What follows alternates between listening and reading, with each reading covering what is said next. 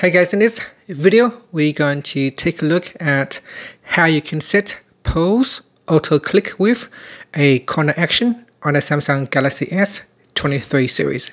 First, tap on the home button to return back to the home screen. From the home screen, swipe down at the top, then tap on the settings icon.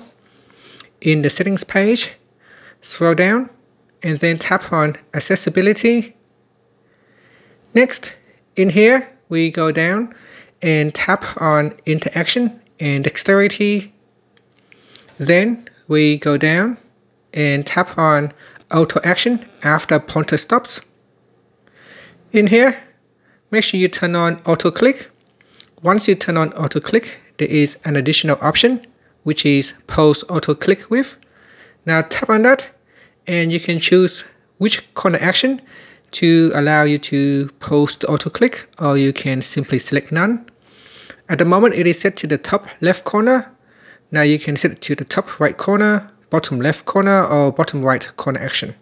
So let's say if I choose top right corner, if I now move my pointer to the top right corner, then I can automatically pause. So that will automatically pause the auto click.